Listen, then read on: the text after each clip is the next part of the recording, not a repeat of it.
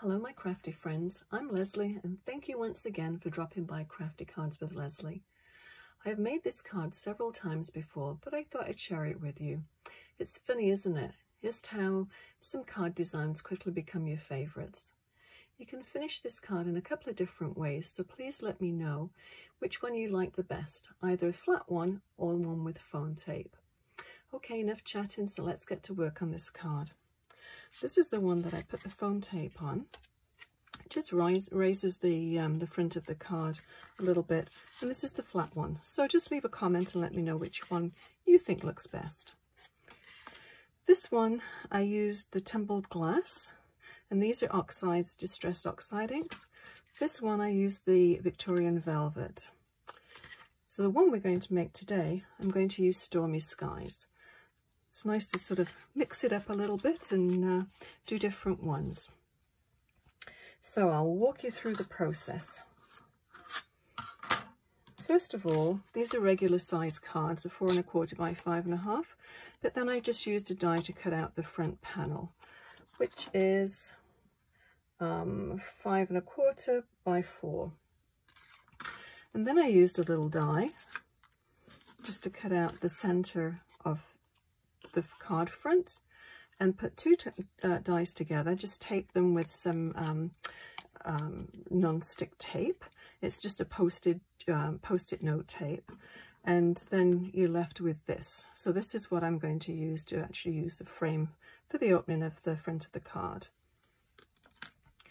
So this is the floral die background, floral background die, and it's beautiful, I think, because you can actually cut these out individually and use them separately on cards too, which is kind of nice. And this one is the square that I used to cut out this panel. It's slightly larger than the panel here because you need to be able to stick it underneath, and this is about 2 1/2 inch square.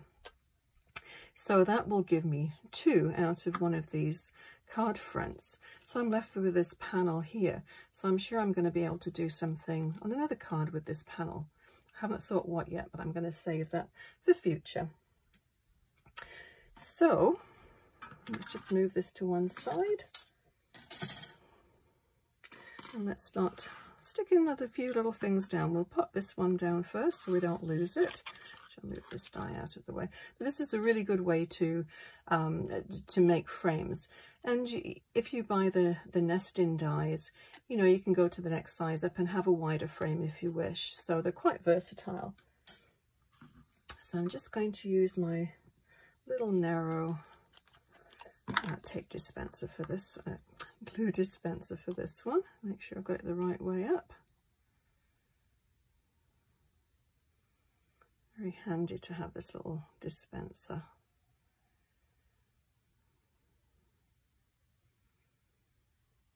Okay.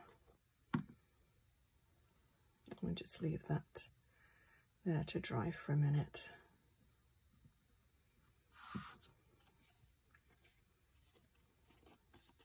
Okay, that's all you need to do with that. So for the next one, we'll just take the card and, oops, I need to get a card.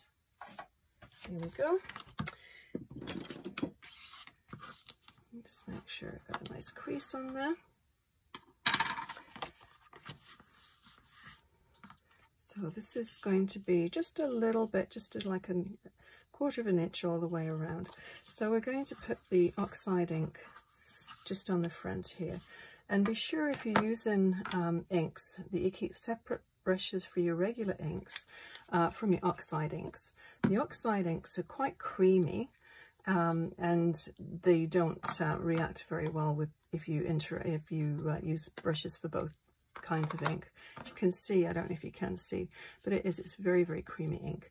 Just another little tip too, I stack my inks where you can't really see what colour they are when they're stacked. So I just take a strip of paper, put the ink on them, and then I can see straight away what they are.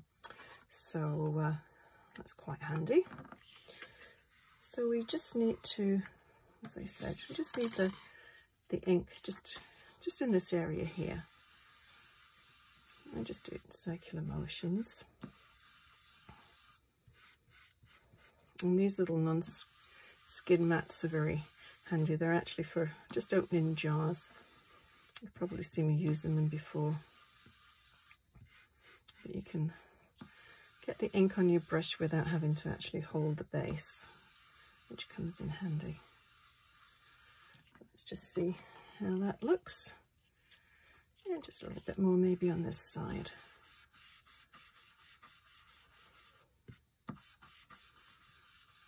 It's a nice creamy ink though. I like the Oxide Inks.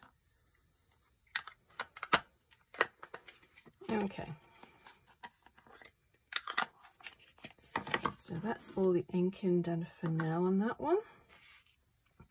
And so I'll lay this flat, but as I said, let me know if you like the raised ones or the flat ones. So this is going to go on there next. I think it's such a pretty, so delicate. So I'll just put a bead of glue and I'll use this glue here. It's a little thicker. And I'll just go around, just I need just a little bead of glue around the edge.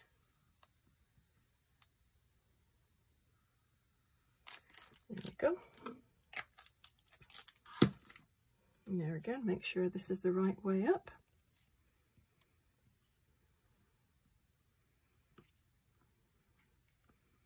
There we go. It's very sticky glue. Okay, and I'm going to use the tape runner to go just around here and stick it to the front of the card. I think these would make nice wedding cards or engagement cards too. It's so delicate.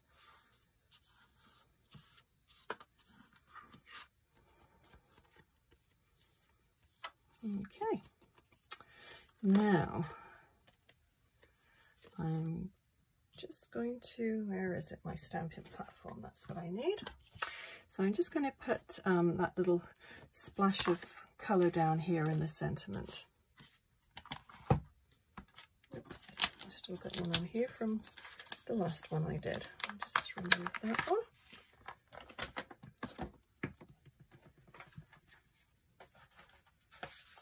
So there's a few different sentiments we could use. This is the little, well, you could just take your brush and just sort of smear it across the front, but I thought I would just use this one. And this one is from, it's the Winged Masterpiece. Where is this one? This is this one. Bloom with Grace. I like that one. I've used this stamp set quite a few times. I do like that. So we'll just do this one first.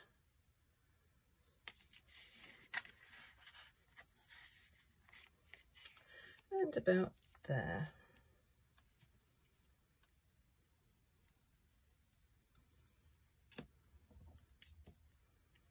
Okay, I should do it. Oops.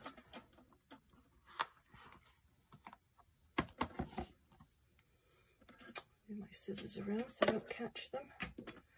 There we go.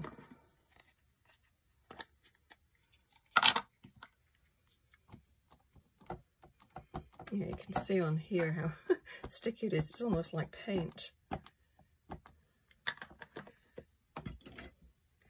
wipe that off before it gets all over the card front, and that would be a shame. Okay.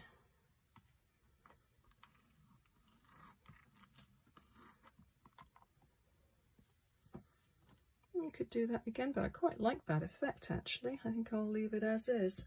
Just give this a quick wipe off. Then we'll put our sentiment on.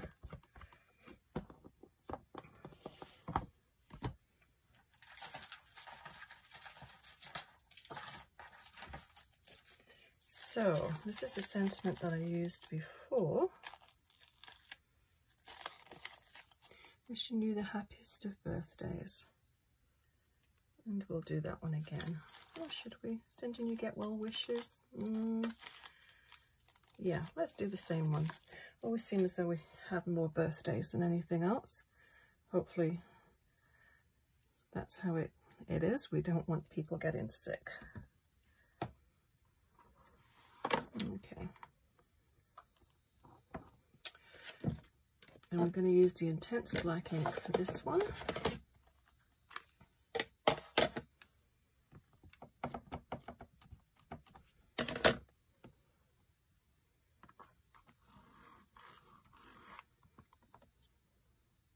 And I think we'll do it again. I probably should have just let the Oxide inks dry a little bit more. They do take a little bit longer to dry than the regular inks, but that's okay. That looks good. And give that a quick wipe.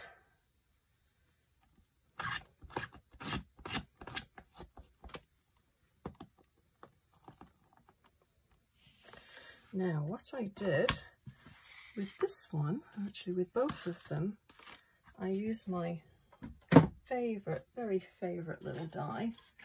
It's part of the fancy edge dies, and actually I've got meant to make some blue ones up, but I didn't, but I've probably got some. I'll show you what I do. There again, it's nice to match up your ink colors with your actual embellishments. So there's a one from another project I just did, but with this one all I do is just take a piece of cardstock and just smear the ink, I need some more, across your paper like that. And then all you have to do is just pop this on here. Now I'm going to bring my die cut machine over, which is a large one, so clear a few things out of the way first. Save those red hearts for something else.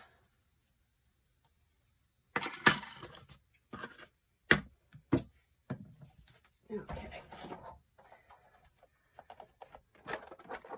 This is a rather large piece, but I've had it for quite a few years, and it gets daily used, I think.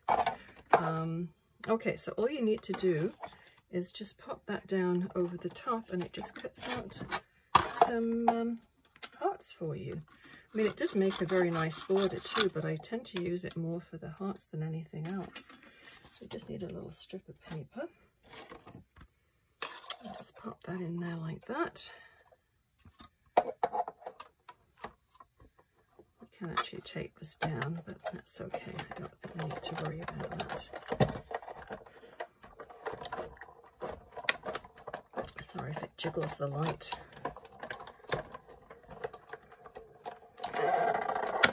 There we go.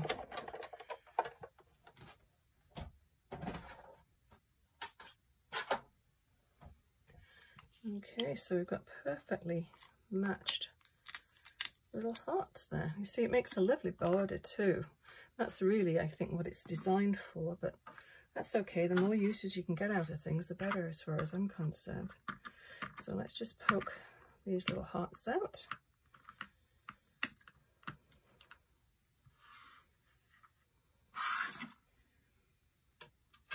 Okay, and bring our card back.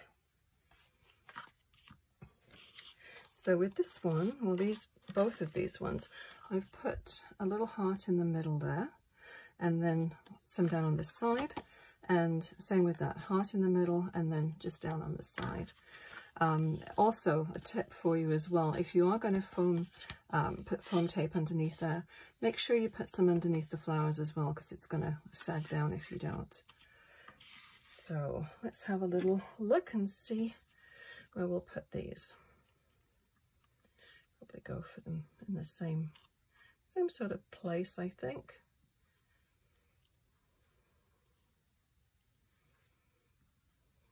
Maybe just there. Yeah, I think that's good. I'll get my little glue dispenser. I'll just move that up there a little bit. I'll just pop a drop of glue above where the heart is, and then just lift them up. I tend to use my X-Acto knife instead of tweezers. Doesn't leave a mark on there, but I find it works better for me.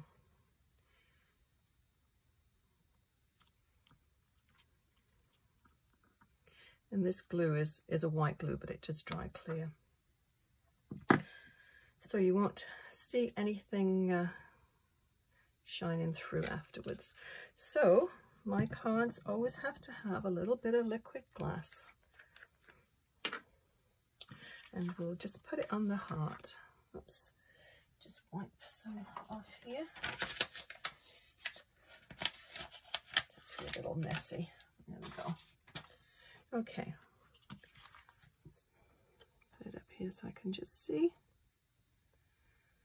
So just dab a little bit on each heart.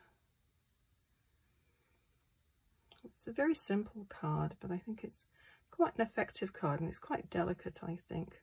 As I said, you could use it for so many different occasions. So yeah, so that completes today's card. I'll list everything I've used below for this card, which is also available on my online store. If you have any questions, please leave a message in the comments section. Also, if you've enjoyed this video and learned something new, please hit the thumbs up icon and consider subscribing to my channel. Thank you so much for watching. See you again soon. Bye bye.